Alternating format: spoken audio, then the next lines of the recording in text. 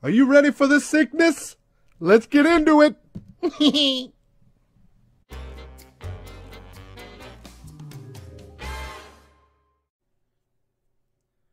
Okay, guys, this is part 6 of my Phoenix Fan Fusion 2019 Comic Haul signed comics. This one was so great, guys. It was so great to meet Dennis O'Neil. I mean, he's been editor and all these different things for so many different comics, especially the Batman and Jokers. And I have so many great Batman and Joker books and other books that have already been multiple signed. And to add him to that has been such a pleasure. He was such a nice guy. They gave him Key to the City.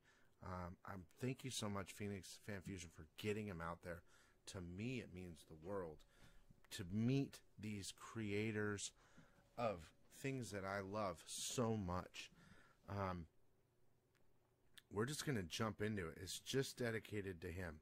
I might have other books that are double and triple signed in other piles, and we'll get to that, but we're going to go ahead and get into it. So we got Daredevil number 181, one of my older books. It's The Death of Elektra. It's already signed by Jim Shooter and Klaus Janson, and now added Denny O'Neil to the mix. So that's my personal book, triple signed. Oh man, it's so exciting. Another book that I already had signed. Now I have two. One of these might be available.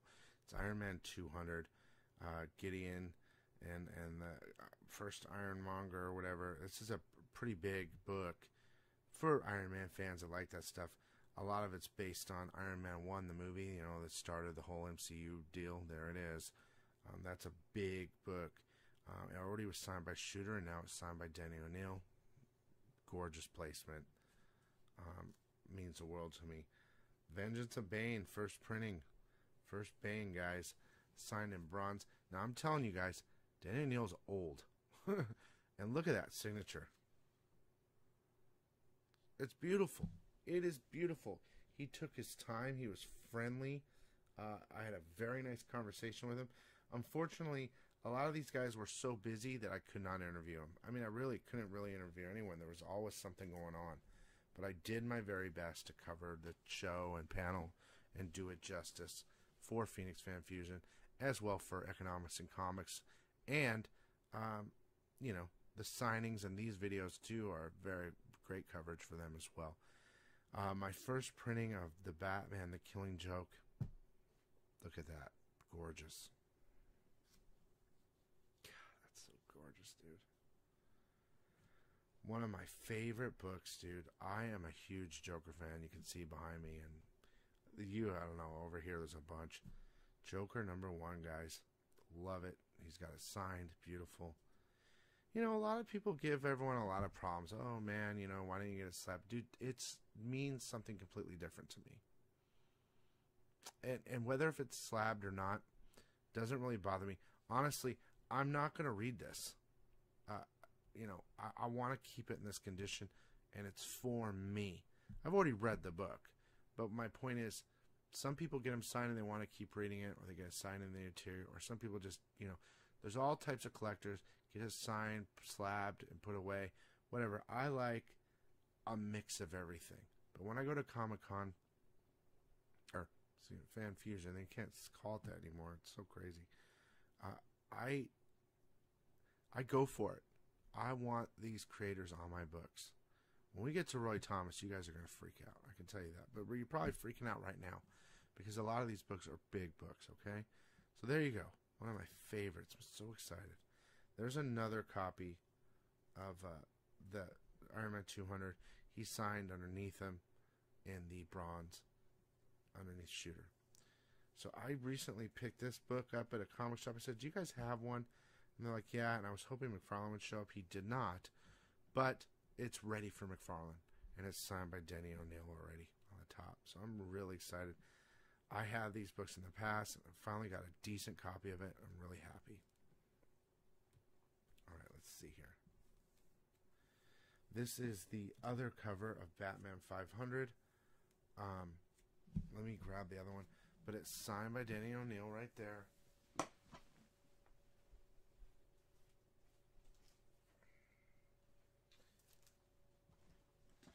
I'm going to add Kevin Nowlan to this one as well. Because he was there and they did a lot of the same books. So Denny O'Neil and Kevin Nowlan. But we'll start right here with Denny O'Neil. Okay. What I'm going to go ahead and do is that cover. Now you have the special gatefold cover.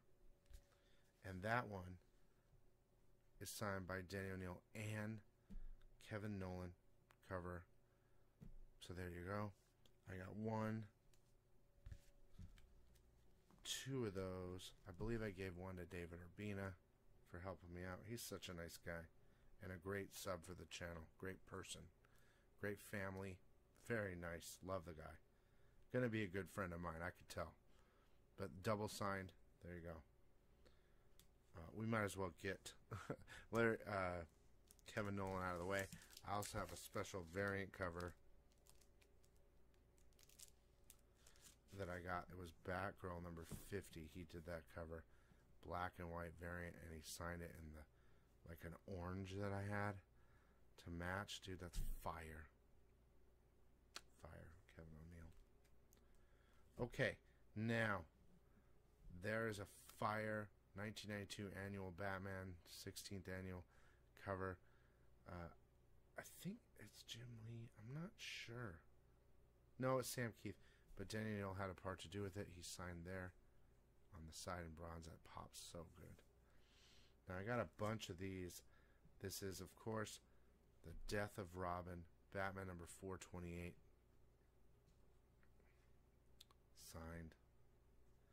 Then you got the special cover of the 497 where Bane breaks Batman's back.